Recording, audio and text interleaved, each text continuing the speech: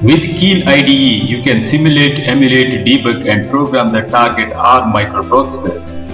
So how do we do all these things? Let's see in this video.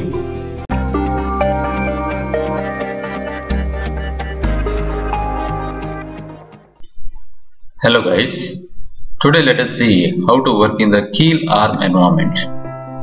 For this, you need to install the MDK4 from the Keil. If you install the Keil ARM version, you'll be getting this icon. If you simply double click on it and open it up, you'll be getting this window, and by default you'll be getting the default project. So in this, you need to create first a new project. For that, go to the project menu, new microvision project. Here you select the required folder, the destination where you want to save the project. For example, I'll store in my desktop in this folder and give a project name. Let me give the project name as project 1.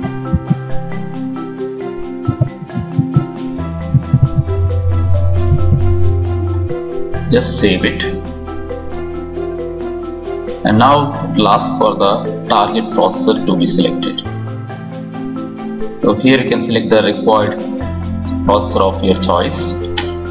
For our simulation purpose, I will select the ARM 780MI processor, in particular the ARM processor, so which I can find in this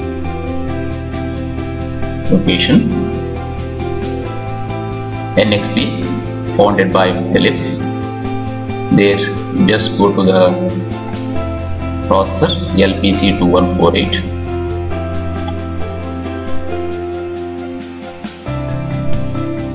Here it is. Click on OK. Before that, you can see the description of this particular processor, which has got 32-bit RISC, core, 512 KB of on-chip ROM, and several other features like it has got 2 UART, 2 I2C serial interfaces, and 2 32-bit timers. All these we can make use in programming. So after this, click on OK. Now it will ask for whether to include the startup code. This startup code may be required for a real-time project on the ARM processor. For our simulation purpose, this file is not needed, so you can click on No. So when the project is created, it will be loaded up like this, and you will get in the project explorer the target one displayed. You can expand it like this. You will get source group 1. So your project is created now. Now you can start writing your assembly language program or a C language program for our target processor. So let me create a new assembly file.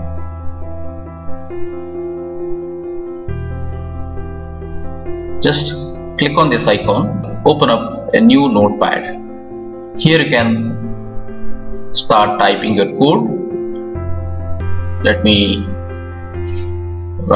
copy the program I already created. This is the program I am going to write. So more about this writing skills of this ASM program we will see in next video. So after writing the program like this, just save it, go to file and save. You have to save now this assembly file in the directory where you have saved the project. You should be very careful in this. You should not store it in any other destination folder. It should be saved in the same folder where you saved the project. Let me save it as EX. 1 dot. The extension should be yes, or you can give it as ASM also, ASM or .yes. So click on OK. So it is saved. When it is saved, you can see the syntax is getting highlighted, the direct numbers are getting the colors, and the instruction opcodes are getting bold. So all these things you can observe. So the ASM file is created now. Even it is created, it is not added to our project. So you need to add this to our project. For that, right click on source group 1 in the project explorer.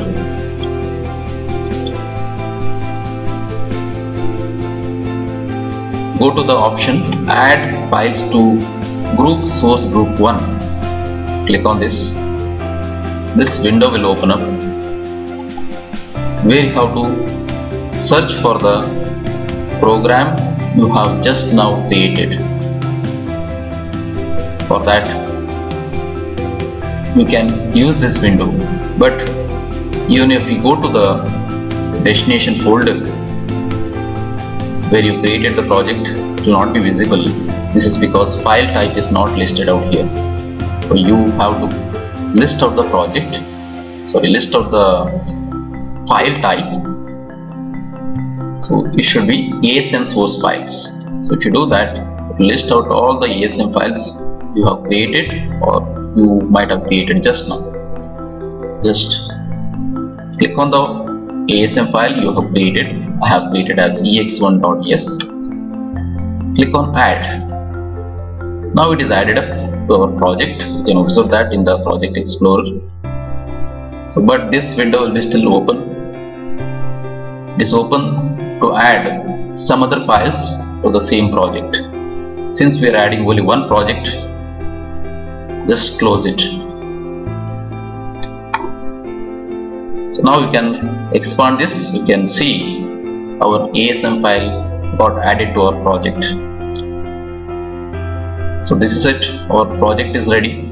Our ASM file is added to our project. Now you can debug it. For debugging,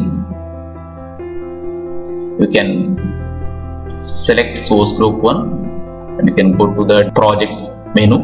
There you can go for build target or rebuild all target files if we have multiple files. Or we have a shortcut icon here which is build or rebuild. Also we have the keyboard alternatives F7 and yes. So if I do rebuild all, it will display the possible errors and warnings. Right now I don't have any errors or warnings. 0 errors, 0 warnings. So my project is ready and assembly file is error free. Now I can go for debugging the program. So for that, go to debug menu, then start or stop debug session, or else there is a shortcut icon here which is this D. So if you click on this, it will show a limitation window, that is only 32 kilobyte source code is allowed. So click on OK. So this is sufficient for our simulation. So when this is done, you'll be getting the debug window in this way. You'll be getting two newly added windows, that is this window which is the register window, where you can switch between project window and register window. If you click on the project window, you'll be getting the projects you have created, the project on which you are working. If you click on the register, you'll be seeing the register on which currently you are working. And this is a disassembly window where you can see our programs, assembly codes or assembly instructions corresponding hex codes. So you can explore that. So this is the window where we have the written program. So you can execute this just by clicking on this, which is step-by-step execution or step-over execution, or else we have the shortcut keys also, which is F11 or F10. If I click on F11, that means step-by-step execution, one instruction will be executed in one click. As you can see, the first instruction got executed. In the same way, you can execute the remaining instruction one after the other. The corresponding processes happening in the instruction you can see in the register window.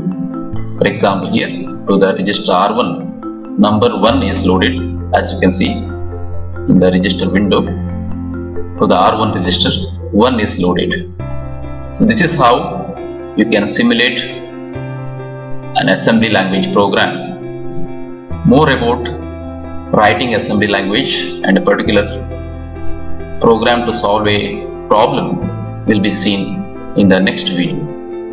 So guys, if you have any questions, leave them in the comment section below. And if you like this video, please do like and subscribe to my channel for more video updates. Thank you.